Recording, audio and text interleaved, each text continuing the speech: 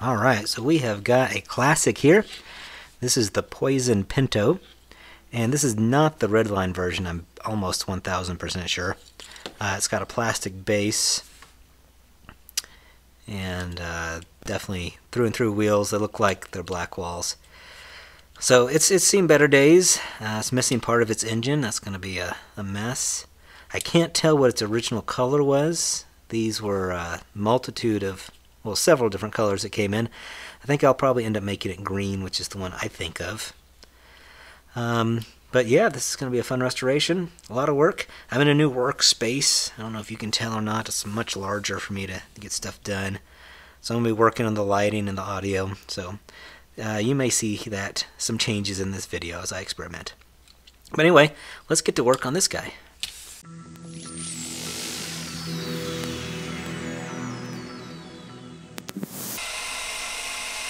So that's one of the many reasons I don't like plastic bases. I totally damaged that base with the drill bit. It's disappointing. Here it is. That chrome's been painted on by someone, probably a kid. Okay, I'll have to try and fix that. Wheels are in pretty bad shape. Problem with these wheels is that they're black walls, and finding replacements is virtually impossible anymore. At least I don't know of a source. I may try and manufacture some new ones. That might be my only choice. This is going to need a lot of making of parts, I have a feeling. Ooh, this plastic feels super brittle. I do not like that. This is making me nervous. I feel like I'm going to break it. Is it painted in? Yeah, that's the problem. There we go. Nope. I just damaged it some more. Man, this plastic is terrible. I finally got it out, but I broke that piece in the process. This is way, way worse than I expected. So I'm not sure if it's the corrosion in here that was causing the plastic to stick, or if it was the paint. That's something else that's going to need to be fixed. Man, this project is getting more and more difficult. This is a horrendous base. Terribly corroded. It looks like it might have originally been red. Maybe chrome? It's hard to tell. There's so much rust in it. That's rust from the axles, I think. No, that's paint. That's paint right there. But that's serious corrosion in there. Wow. This is a bad shape. And this plastic. Please, let's not break this. Oh man, even this is stuck in there. Okay.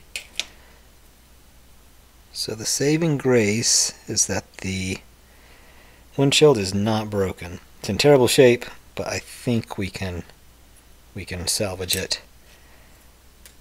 I thought this engine would be a separate part, but it's not. It looks to be all one piece. Oh, and it is bad. Looks like it was chrome on the inside here too. Okay. Well,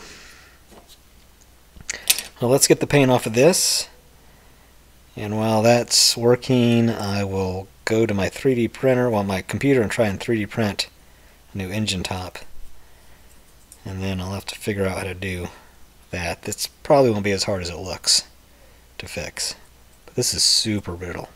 Put that in there. The rest of the parts are plastic.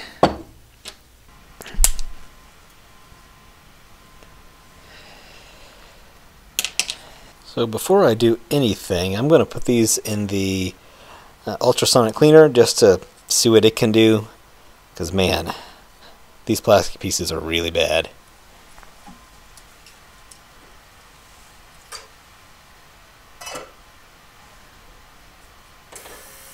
So the first good news of the day is that the body is actually in really good shape. Very little work is going to need to be done on the body. Don't know how that happened. What I thought was corrosion under the back wasn't corrosion. It was some other white powdery stuff. But whatever, I'm going to take it as a blessing. Now the plastic parts are another story. I got all the dirt off. There's some paint. There's like multiple layers of paint on here that I'm just going to have to scrape off. I'll figure that out. That shouldn't be too hard. We got this paint that needs to come off too. It's really hard to get paint off of plastic without hurting the plastic. And this is just a disaster. There's paint on the windshield. That'll have to be sanded off. So I got lots of sanding here to do. I'm going to have to sand this flush. I am printing right now a new top to this motor. But this needs to be, this is not a good place to mount it, so I'm going to have to work on that. I'm just going to use a piece of plastic to fix that. But let's get to work with the sanding stick and just see what happens.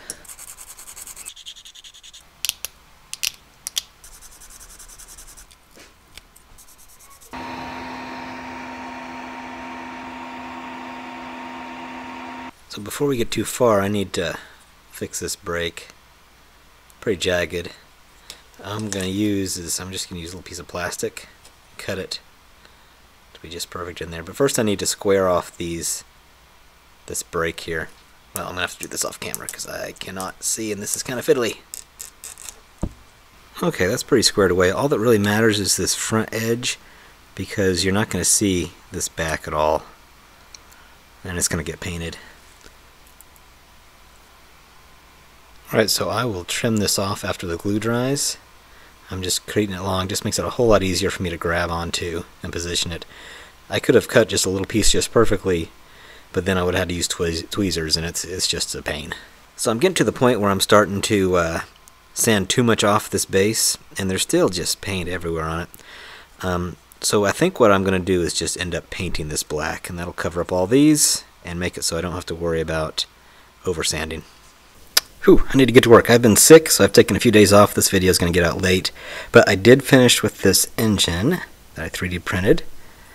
And let me see if I can zoom in there. Yeah. I don't have one to compare it to. I just have pictures. But the fit's good. I think once I glue that in, that'll look probably not perfectly like the original, but pretty good. Definitely better than a hole. The front ended up looking pretty good. So I think the next step is I'm going to paint these two pieces, glue the engine onto this guy, and paint it. And when you see this back, it should all be painted. I'll explain what I did. I'm not sure what I'm going to do yet. I'm going to have to experiment. Okay, so this was a bit of an emotional roller coaster. These were the black walls I came up, and they're not perfect. They're missing the rim on the outside. I still need to do some work on my modeling. I mean, they look nice, but they're not going to work for this because it's not exactly. So I was trying to clean up the originals and rechrome them. Then I noticed that little red right there. I noticed several of these had little red little pieces of that one doesn't. Let's see, which one was the other one I saw? That one doesn't. Yeah, there we go. You see, it's pretty clear. So I thought, boy, that looks like a red line. So I found this picture online, and the Poison Pinto in the color that I'm doing was actually a red line. So I think this was a red line after all. It's not a black wall. So that's cool. But that also means that I can use these reproduction red line wheels. So that's what I'm going to do. That saves me so much time and effort. So we're about ready to put this guy together.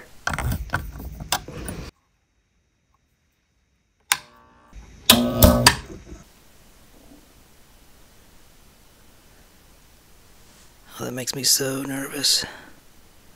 I hate decals. Alright, that looks really good. So I think that I forgot to tell you what my painting plan was. So I used this competition green from the Redline shop over top of some Style Res white primer. For the body, I used the Redline shop base coat silver. Looks pretty good. I used Createx black for the base, and then over top of the decals I used my Tester spray lacquer. So lots of little products there, but I think the result looks pretty good. I think we're ready to put this together, and boy, it's about time. I've been sick for the last week and a half, and it is hard to do these projects when you are sick. Alright, let's see. First we need the glass.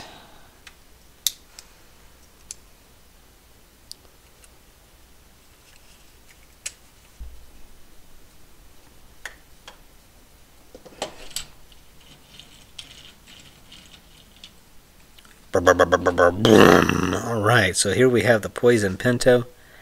Looks pretty good. I know it's not perfect. The engine's not quite perfect. Lots of things aren't quite perfect. But man, it looks a whole lot better. Well, I hope you enjoyed this one. Took a little bit longer for me to get out than they normally do, but sometimes weeks just work that way. I hope you have a good rest of your day. Oh, I forgot. If you remember, this is the before, and now we have the after, and now I wish you have a good rest of your day. Goodbye.